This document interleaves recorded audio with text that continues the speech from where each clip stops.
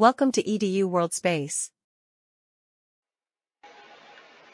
In problems 99 and 100, we have a cable or ropes attached to one another through rings, and we have 4 segments, and we have points A, B, C, Here's D, a clean and and E. professionally formatted presentation of the calculation shown in the image. Let's see here. We have, I'm going to use A as the origin Application here. of the work energy theorem. We don't wet. know the From the work vertical energy theorem, component the of force point F B. is given by F We equals know the frac everything text KE, about where point C. KE equals kinetic Point energy, D, we S is also stopping don't know distance. the vertical Then given for component. object A, FA equals frac And point 100,000, E out here 0.10. at the For opposite object end, B, where FB it's equals frac attached to the 225, ceiling, 1500 equals 0.15 is text space n. And 59 force feet ratio frac FA, in the horizontal FB direction and equals 4 frac feet 0.10, above 0.15 the equal origin frac here. 2 null result.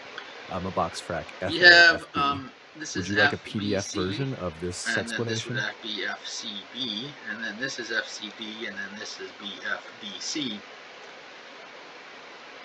If we take a free body diagram of the entire structure here, and some forces over A, B, C, D, and E, so all of these forces, the reaction forces and the external forces,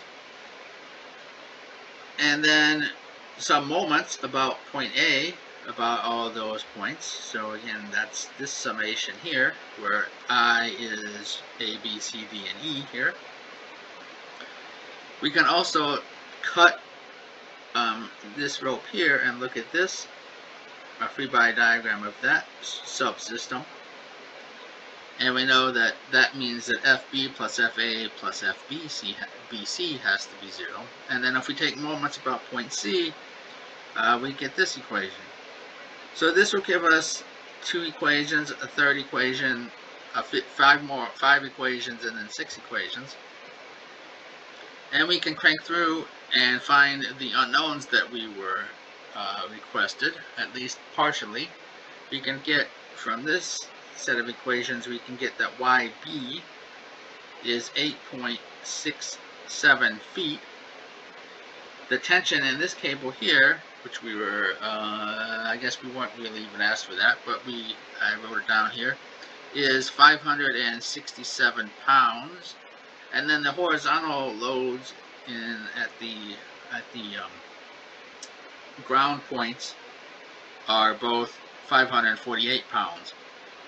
Now to find the distance, the horizontal, the distance below below the origin over here of point D, we can take a look at this substructure. Force balances will give us 2 equations. Moment balances will give us another equation. And then we can combine that with the equations for the entire structure and find that, get enough equations so that we can solve for y sub d, and that turns out to be 7.04 feet. You can also get the tension in this cable, and that's 604 pounds. Now for problem 100, we actually have the exact same analysis, but we'll just have different unknowns in this case. For problem 100, we have that YB is 8 feet here. And we're asked to figure out what P1 is, which in my case, in my figure, is FC.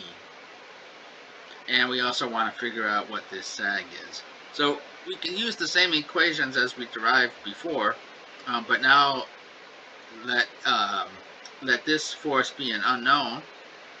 We have an unknown component in the horizontal direction or in the vertical direction, and then we would have this YB is known. So again, we can crank through the algebra, and once we do that, we'll get that FBC is 854 pounds. FC, the applied load, is now minus 658 pounds in the vertical direction.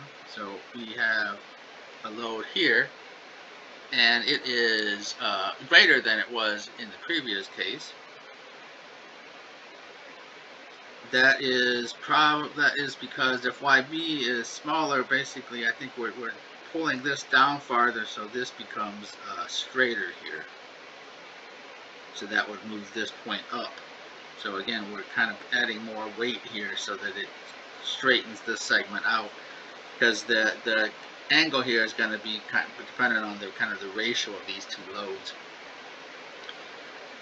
Likewise, we can figure out the tension in